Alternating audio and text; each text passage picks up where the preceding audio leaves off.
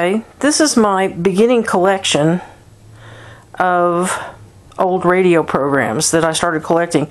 Just about all of these, except for the Hermit's Cave, are cassettes. And I'm missing, here's X-1 and X-1. Here's the Weird Circle, some old-time classics that has a variety. This may even have some non-scary ones on it. The Creaking Door, which is the same as, I forget what the name, I'm having a senior moment here.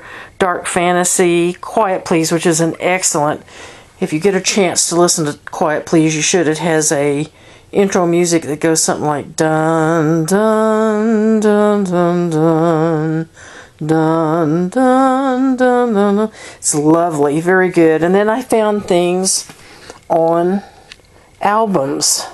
The 3 Greatest Hours of Mystery, Madness, and Suspense.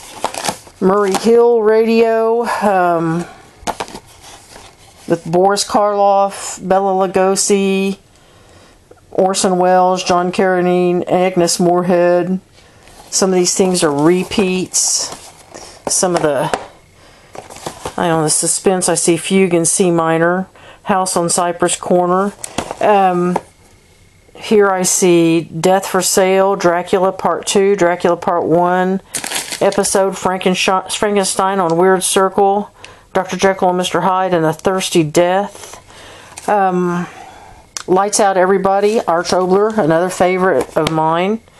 The Witch's Tale, which 5 fingers and a thumb. Well, if you'll count, the artist got overly excited about this and gave this man 6 fingers. And on this side, Lights Out Murder Castle. The thing on the first Quiet Please I ever got, and I went hunting for more. Coming from an oil state, this is kind of educational besides everything else. Then there's an extra on this. I don't know if you can read it. Peter Lorre in the Edgar Allan Poe's classic, The Cask of Amontillado. This is an excellent story. 3 Skeleton Key from Escape. It's excellent. Peter Lorre, Till Death Do Us Part.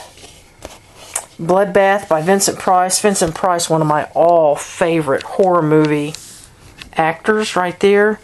Here's Agnes Moorehead. Sorry, Wrong Number. Lanigan versus the Ant with a picture on the album of Charlton Heston's in the movie. Don't think it's Charlton Heston reading the part here. It may say on the album, but I don't think it is. And this is something, just a jewel. Suspense starring Frank Lovejoy. The Giant of Thermopylae.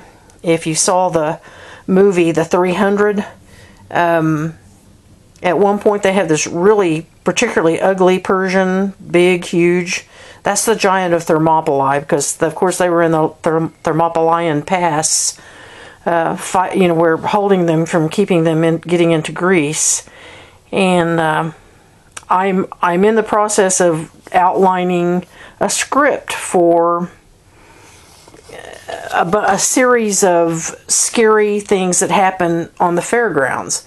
And one of the things that happen is a couple of kids run into, I'm going to just type this plot here, and run into the Giant of Thermopylae in a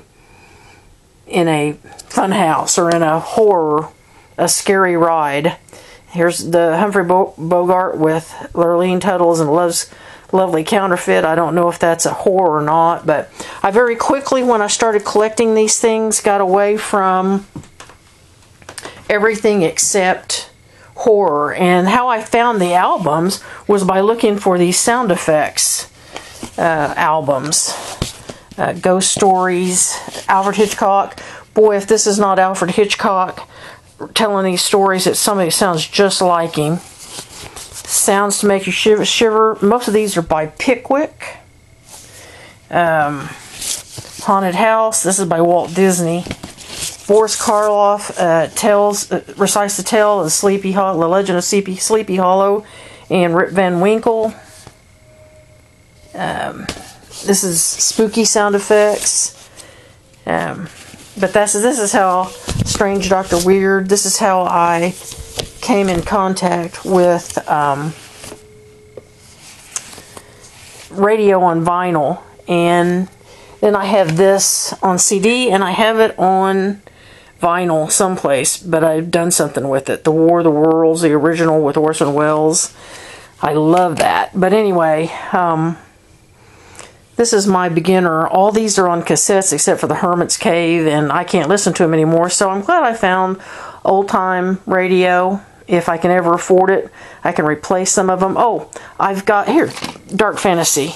Dark Fantasy was a locally produced, in Oklahoma City here, radio program. Scary, Tales of the Weird, The Thing from the Sea, The Demon Tree, Resolution 1841, The Headless Dead, Death as a Savage Deity, Sea Phantom, A Delicate Case of Murder, The Man with the Scarlet Satchel, Superstition, Be Hanged, Pennsylvania Turnpike, The Thing from the Darkness, The Edge of the Shadow, and I notice you have a lot more than that. So again, these are all cassettes. I have nothing to play them on anymore. So I just wanted to share that in my story of what old radio programs meant to me, and I am, like I say, I wonder where my Dimension X went to. There's a Dimension X that I thought was the precursor of X-1, or maybe it's vice versa. A Dimension X was a little bit more doom and gloom, where X-1 is like sarcasm, O. Henry ending, stories and that kind of stuff. Anyway, this is long enough. This is almost 6 minutes. Holy cow. But anyway, I'm going to transfer this to YouTube and get this in with my letter